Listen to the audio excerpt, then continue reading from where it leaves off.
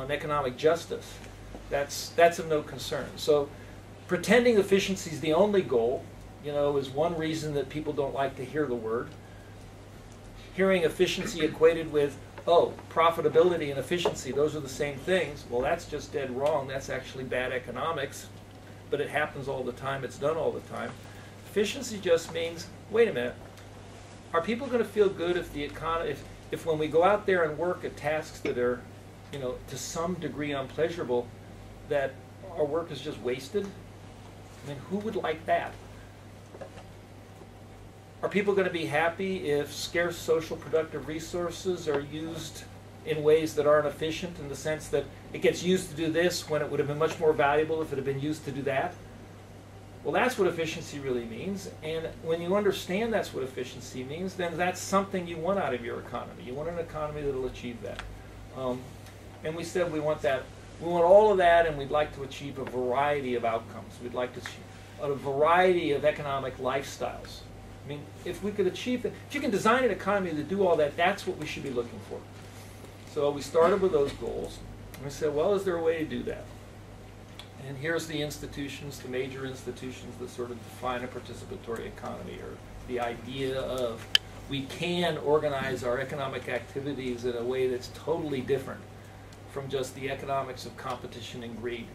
We really can engage in a system of equitable cooperation. It is not impossible. Don't let them tell you so.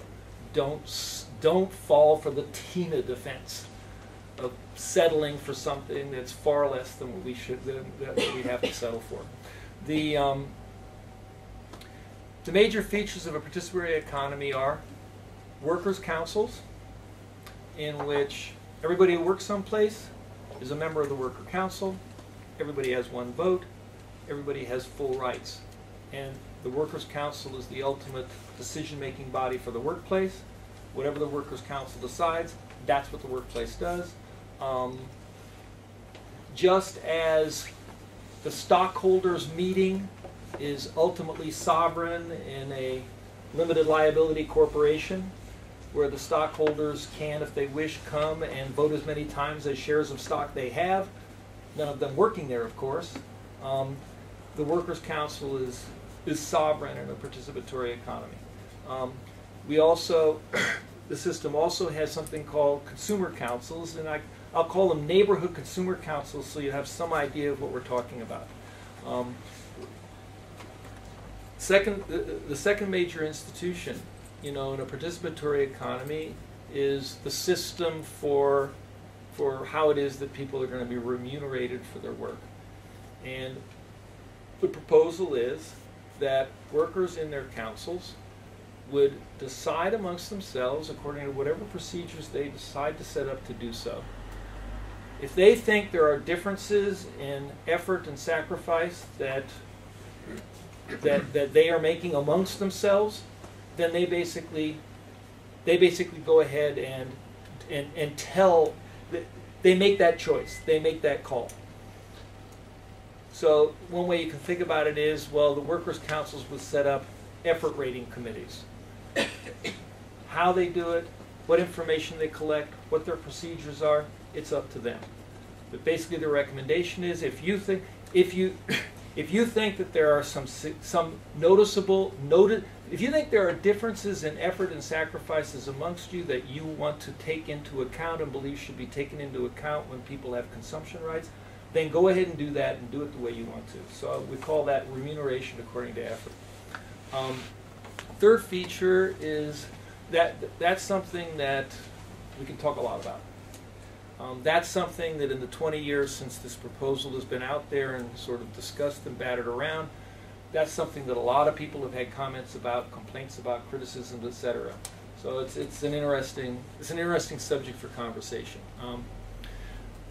Third feature is balancing jobs for empowerment and desirability. What's that mean? Well, if you think about the way jobs work in most workplaces, there's a relatively small number of jobs in most workplaces where the tasks that the person who has that job carries out, there's a small number of jobs where the tasks are pretty much all desirable or less undesirable than most tasks in the workplace, and what I would call empowering. You're spending your time going to a meeting that's talking about maybe we should have a new product.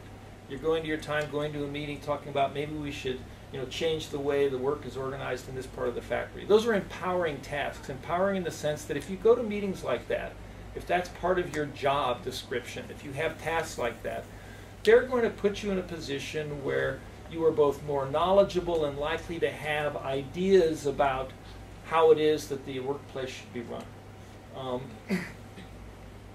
Most of the jobs in most workplaces have very few, if any, empowering tasks, and basically have all the undesirable jobs. So one way of thinking about that is, in most economies, when you look inside a workplace, jobs are very unbalanced. They're unbalanced for empowerment. Some people have a lot of empowering tasks. A relatively few number of people have a lot of empowering tasks, and most people have no empowering tasks. A relatively few people have most of the desirable tasks, and most people have all the undesirable tasks. That's the way it works.